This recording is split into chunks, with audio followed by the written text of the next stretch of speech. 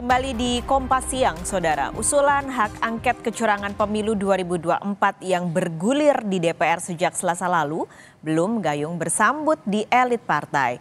Para elit partai pengusung Ganjar Pranowo, Mahfud MD maupun Anies Baswedan, Muhaimin Iskandar belum memberikan respon menyambut usulan hak angket.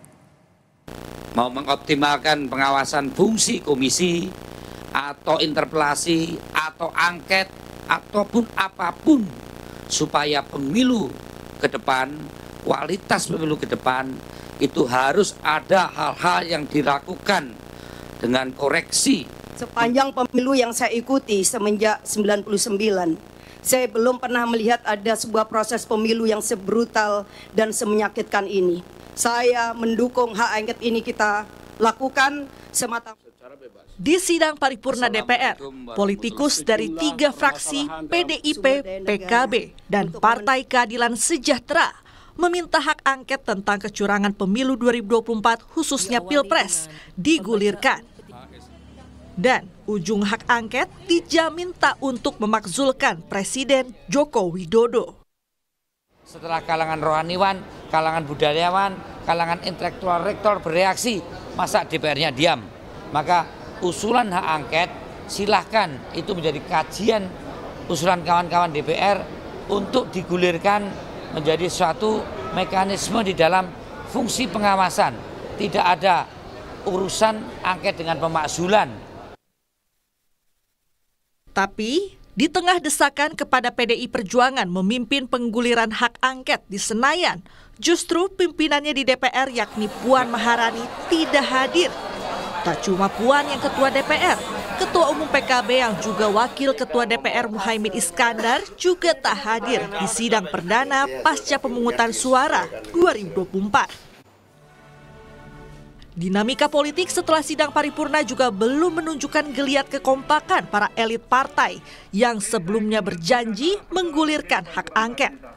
Nasdem punya cara sendiri menggulirkan hak angket. Setelah 20 Maret, setelah kita betapapun menghormati penghitungan KPU itu, penyelenggaraan pemilu. Tolong garis bawahi, tanpa PDI pun Nasdem akan mengambil jalan atau akan mengangkat. Sementara Partai Persatuan Pembangunan atau P3 tak janji, meski kawan koalisi Pilpresnya PDIP menggulirkan hak angket. Hak angket itu hak politik. Ada hak menyatakan pendapat, hak angket, dan hak interpelasi. Pilihan ini kan belum ditentukan mana yang diambil. Kan belum. Fraksi-fraksi juga belum bersikap. Kami pun belum melakukan rapat internal. Insya Allah dalam waktu dekat akan kita kabari kalau sudah bersikap. Karena anggota masih ngawal rekapitulasi suara di tingkat kabupaten dan provinsi. Supaya nggak hilang. Usulan hak angket memang sudah jadi tak hangat setelah di sidang paripurna Selasa lalu tak jadi perbincangan di masyarakat. Meski demikian, analis politik Universitas Islam Negeri Syarif Hidayatullah yakin pernyataan 3 politikus di sidang paripurna jadi momentum keseriusan politikus DPR menggulirkan hak angket.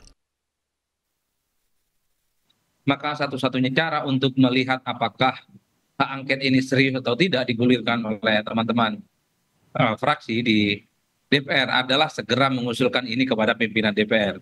Tanpa itu semua ya saya kira memang publik menilai ini hanya sebatas alat bargain position, hanya sebatas omongan-omongan politik yang saya kira memang validasi keseriusannya itu perlu dipertanyakan. Apalagi yang perlu ditunggu. Setelah ada suara usulan hak angket dari para anggota partai, kini yang giliran ditunggu adalah suara para petinggi partai. Di tengah senyapnya perbincangan hak angket di masyarakat, apakah komitmen 3 partai koalisi perubahan dan 2 partai koalisi Ganjar Pranowo Mahfud MD masih sama? Tim Liputan Kompas TV.